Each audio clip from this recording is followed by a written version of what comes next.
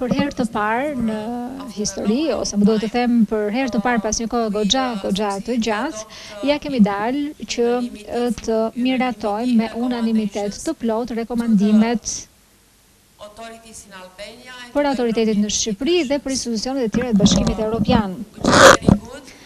Kjo është diçka shumë e mirë, është një lajm shumë i mirë, më duhet të them që takimi ishte shumë konstruktiv dhe shumë mirë që kemi këtë deklaratë të përbashkët të miratuar me unanimitet të plotë.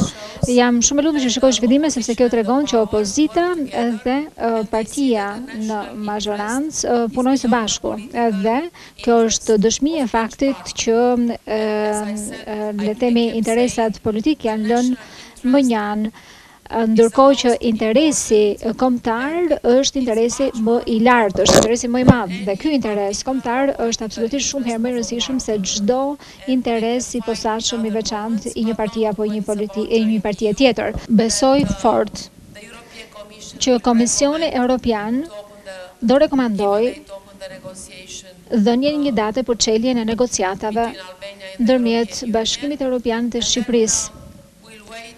Dhe do të presim dhe shpresojmë dhe do të lobojmë gjithashtu edhe në Këshill me të gjitha shtetet anëtare të Bashkimit Evropian për të votuar në favor të çeljes negociatave për Shqipërinë. Se më ikën avioni.